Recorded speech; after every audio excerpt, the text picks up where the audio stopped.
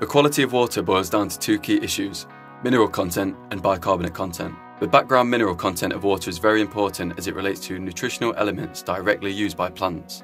Depending on your water source, they could either be useful elements like calcium and magnesium or toxic elements like sodium and chloride. In other cases, such as rain, well, or reverse osmosis water sources, they may not be present at all. A certain level of bicarbonates are highly beneficial. When in optimal range, bicarbonates help to keep the pH level of a nutrient solution or substrate more stable. In general, CANNA nutrients are formulated to be used with a normal hardness of water and will work best when your water is as close to this type as possible.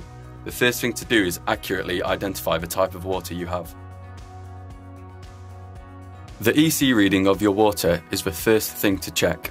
Before you start, calibrate your EC pen to ensure accurate results. Ideally, allow time for the temperature of the water to settle to room temperature. Take an EC reading of the water with your EC pen and write this down. An EC of 0.3 or less indicates that you have soft water. An EC of between 0.4 and 0.5 indicates that you have normal water. An EC of 0.5 indicates you have either hard or bad water. Measuring the pH of water shows the potential of hydrogen or acidity and is worth noting at this point.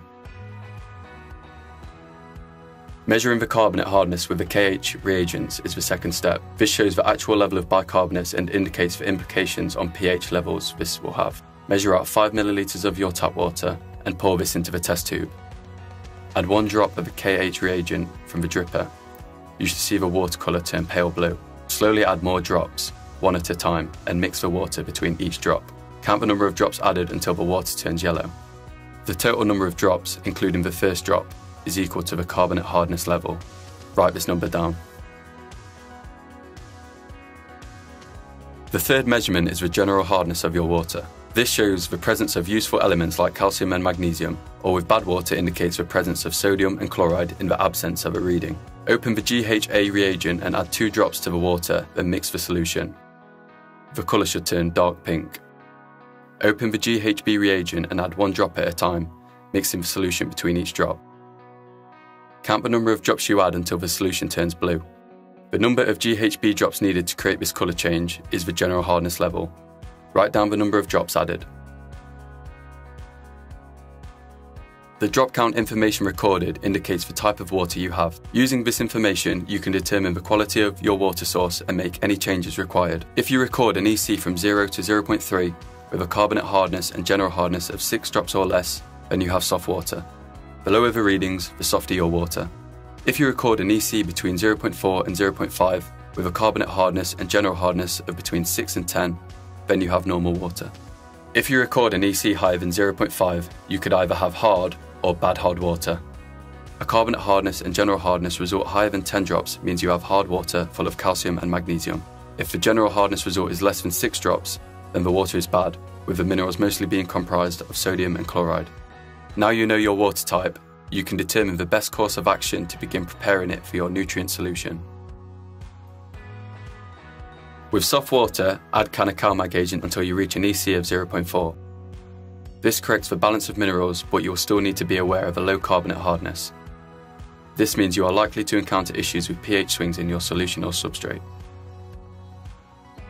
With normal water, the bicarbonate and mineral levels are typically within an optimal range for compatibility with CANNA COCO and TERRA based nutrients.